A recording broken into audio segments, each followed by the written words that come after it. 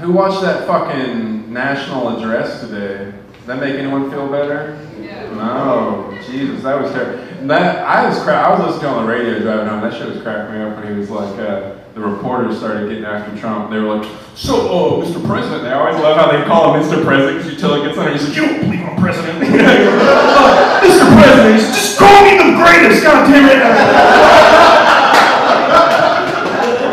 Mr. President is what do you want?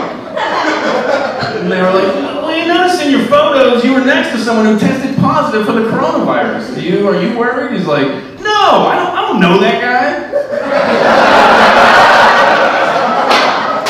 Because that's how it works, folks.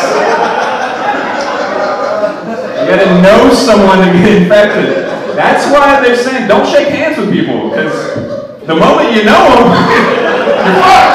Hey, I'm Greg.